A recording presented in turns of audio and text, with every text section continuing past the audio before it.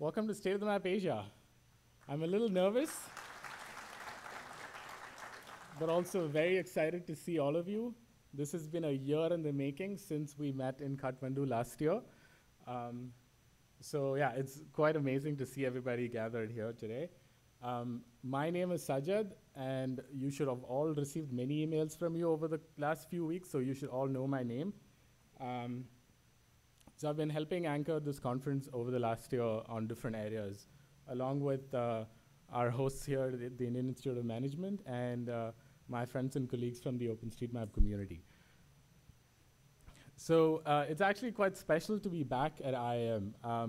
I don't know, so there are some familiar faces who gathered here about 10 years ago. So in 2008, we organized the first OpenStreetMap meetup at IIM. So 10 years later, bigger group, the project's still alive, and it's actually quite amazing to be back here. So all of you are somehow related to OpenStreetMap or interested and want to learn more. So OpenStreetMap isn't a hobby project anymore. It's been around for almost 15 years. And today, we have about 12 countries represented. And we had a pretty overwhelming response for registration. So we have about 300 people who will be here throughout the couple of days for the conference. And I don't think this would have been possible without the support from the folks here at IIM, especially the Center for Public Policy and the Center for Software and Information Technology Management. You will meet all of them throughout the conference. And of course, our sponsors. So some of them are here. So Facebook, Mapbox, Mapillary, Grab, who am I missing? MapMyIndia, OpenCage. All of their representatives are here. So please make sure you say hello and also say thank you. Many of you guys are here only because of their support. And I'm honored to have the opportunity to welcome all of you and also our distinguished guests to get our program started. So first of all, I have Professor Abhay Ojha. Abhay is the Dean of Academic Programs here at IIM. He's also a professor of Organizational Behavior and Human Resources Management. Abhay is going to inaugurate the conference. Along with Professor Rahul De. He's been a great support. He heads the Center for Software Information Technology Management at IIM.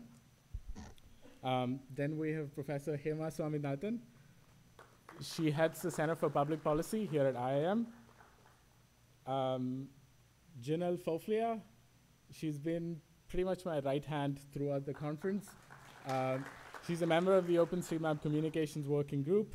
And finally, Dr. Anita Padal Deshmukh. She's our first opening keynote speaker. Where is she? Is someone going to find her? Okay. She'll be here in a moment, okay? We'll find her. Awesome. So I'm really excited. I think we should get started because some of the people have to head to something else at 10. So we'll start the proceedings by lighting the lamp. So I invite everybody to light the lamp.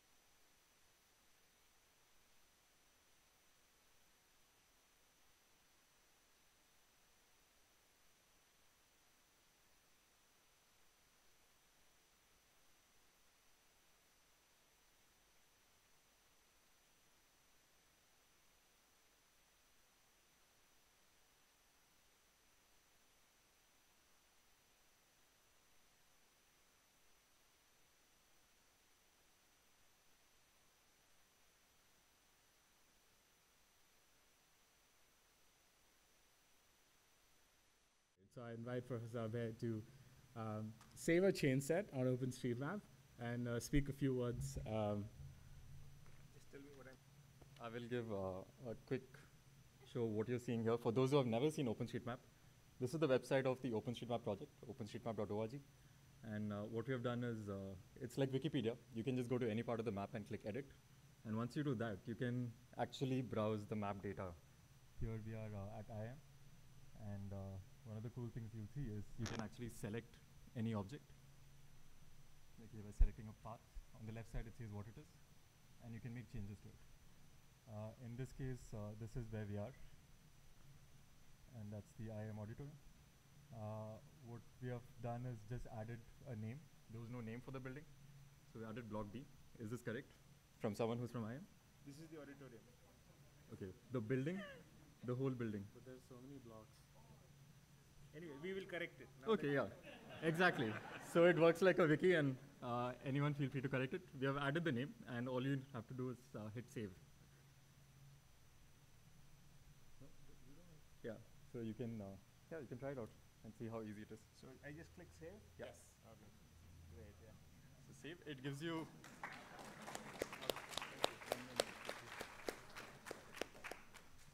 It allows you to tell what exactly you've changed. So you can write a message and you can upload. And that's it. So you've already been welcomed once, but on behalf of IIM-B, I welcome all of you to this conference of State of Asia. We are very proud to be associated with the 4th conference. I think it's a matter of pride for IIM-B and some of my colleagues who are involved with this conference to be able to host the conference, and I hope that over the next couple of days you have a wonderful time with us, okay? And I'm sure the sessions will be good for all of you, and the keynote speakers, Dr. Anita Patil Deshmukh and Siddharth Hande, they will provide insights to you that will sort of help you into the future, okay? My role here on behalf of IIM-B is to sort of talk to you a little bit about IIM-B. I'm told that some of you would have heard of IIM-B, maybe drove across on Bannerghatta Road, but might not know enough about it.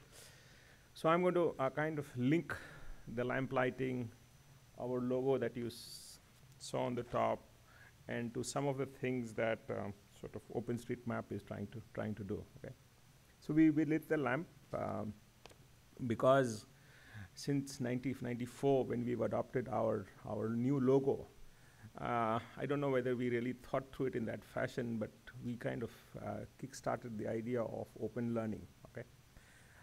Prior to 94, IIM-B's logo used to be a book. Okay. And kind of the impression was you read a book and you learn. Okay. Since 94, our logo suggests that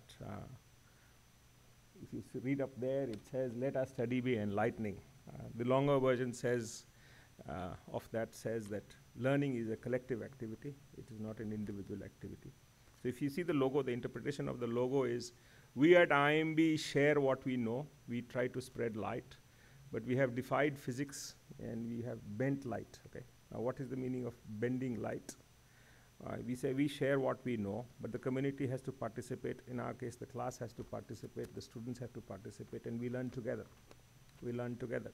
So in some sense, I see the linkage between what OpenStreetMap is doing and this is the formal organization is doing what it can do. It has set up a platform, but we need to have community to participate so that we can map the world we live in. Okay. And so in some sense, it was nice that this links the core people to the involvement of a larger number of communities to sort of make our navigation better. Okay.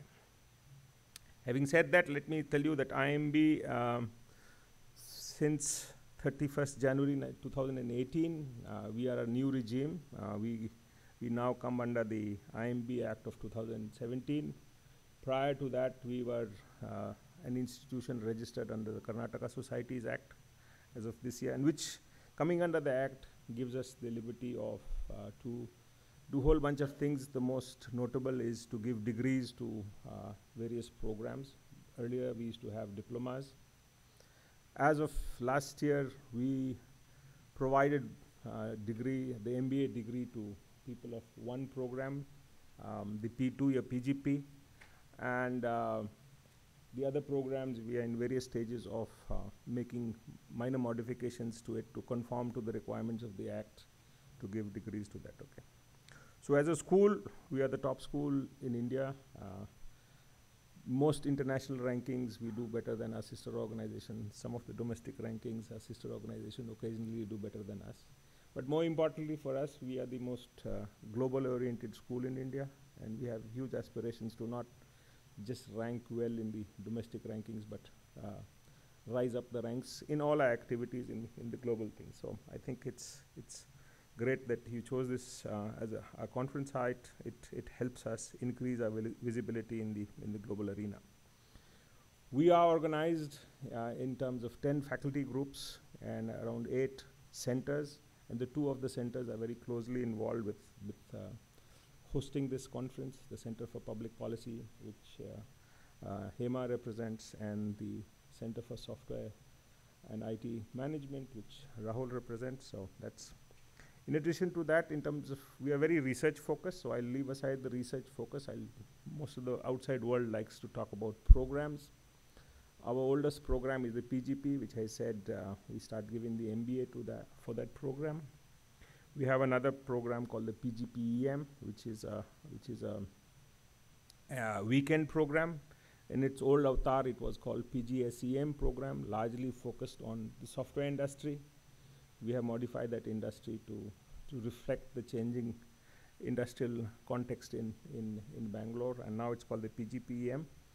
Around 75 students come on Fridays and Saturdays, and they can get a diploma in management. Hopefully soon that will be an MBA in management.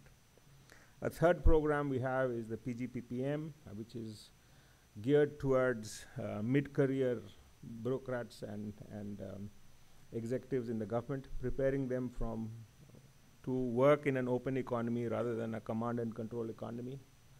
And over time, we have opened up that program to people from civil society, because finally in an open society, and not just the government officers are responsible for public policy, it's participation of civil society. So we train both sides to kind of actively participate in the public policy debates on discussions to kind of get the discourse right, such that as a society we face the future with better policies than we have had in the past. Our latest program that we have added in the recent time is EPGP, which is essentially a 1-year program targeted at people with around 10 years of work experience. They quit their job, they come here, and we provide them placement. It's very good for students who have feel plateau in their respective careers and want to make a switch, and they think that the switch would be facilitated with a management degree, and kind of we provide that. It's a very successful program. And although in chronology I'm mentioning it as a last, it's our doctoral program, which we call the FPM. It is sort of as old as our PGP program, and we are very proud to have the largest doctoral program amongst business schools in India. We have around 15 students per batch, which should ideally give us 75 students at any time, but we have around 80 to 90 people who are around, because the doctoral program doesn't necessarily go in a straight line, okay? There are hiccups here and there, and things happen. That's, I won't take up too much time. That's a little bit about IIM-B, and during your 2-year stay, you will learn more about us, and you can talk and inquire with colleagues to find out more about IIM-B, okay?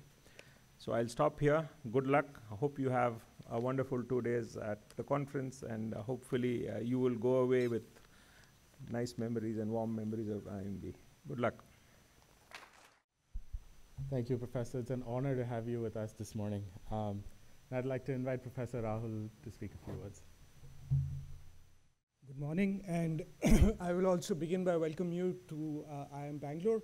A few months ago, when Sajjad approached us for the first time, I wasn't very familiar with this conference, but I was familiar with the work. The two things Sajjad said were open and street maps. I am very familiar with the open community because I've been working with the open source people for many, many years. I have advocated open source, researched it, and I said that's a very good thing to have, and I was familiar with OpenStreetMaps. The second part, which is actually even more interesting, and Abhay alluded to it, is crowdsourcing. The crowds are involved. This is the most exciting part about the whole open movement. Now, some of us who used to talk about open source about 20 years ago had people staring at us blankly, saying, so what's that? Never heard of it. Some of us used to, including me, used to turn blue in the face trying to convince people that open source is what it is all about, technology is all about. Today, I'm glad to say and declare that we have won, hands down. Open source is the winner, and the open source community is very strong and very good. So when Sajjad approached me, I said, oh, this must be the good guys. So the good guys are always welcome to our community. So I will just do one more thing. This is a trick I learned from Sajjad. How many of you can, or rather, can all of you raise your hands and point south? Which way? That's south? Exactly. So I think over the next 2 days, you'll become very conscious of where south is. I'll leave you with 2 challenges over the next 2 days. 1, all of you have to find Prabhakar's stall and have coffee. It's a cultural thing. You have to do it. 2, you have to find the 3 Idiots window. Did you guys see the film? It's somewhere here. And if you can pinpoint it, put it on the map, good for you. Thank you and welcome. I'd love if Professor Hema can also say a few words. Hi, good morning, welcome.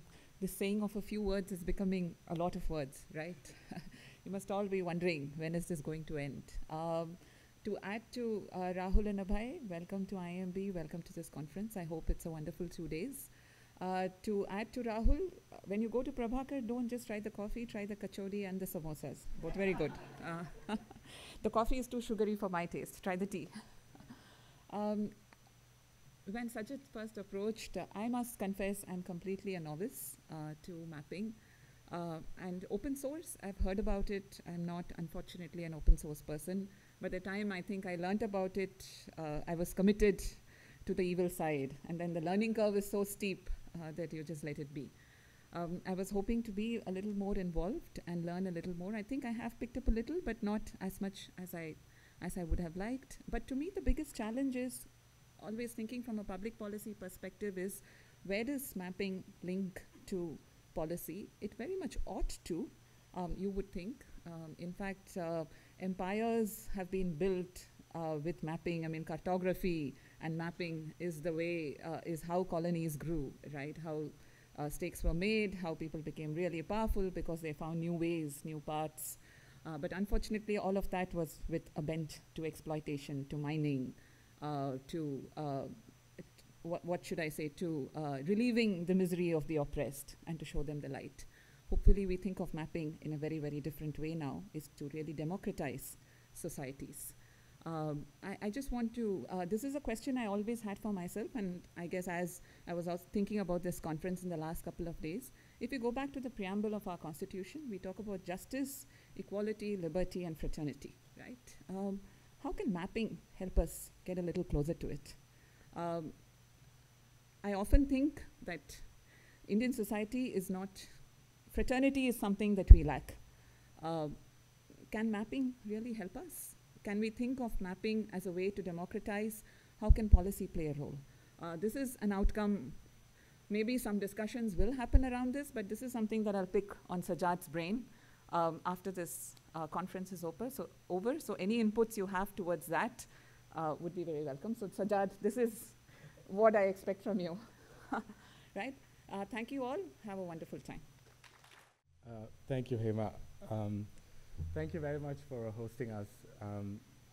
The campus is actually really wonderful, so don't miss the sessions, but walk around, and also don't get lost, look at a map.